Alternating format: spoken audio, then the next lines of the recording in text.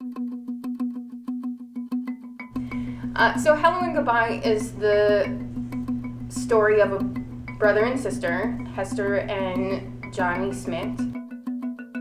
Hester's been gone for 15 years. And Johnny's been taking care of his ailing father.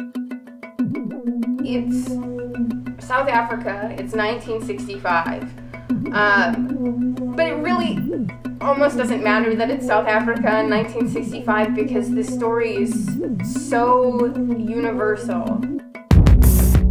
It's a real story. These are real people. These are people that you would know, that you would meet on the street, or, you know, I mean, for myself personally, when I read the play, I just went, I have to do this play. I have to do it because it was so familiar to me and so personal.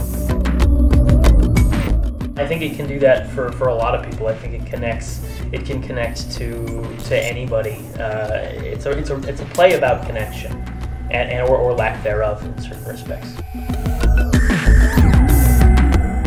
There are all these questions that you have, and in my opinion, you really want to find out the answers to them. Yeah. You know, yeah, and why is Hester there, and what is Johnny hiding?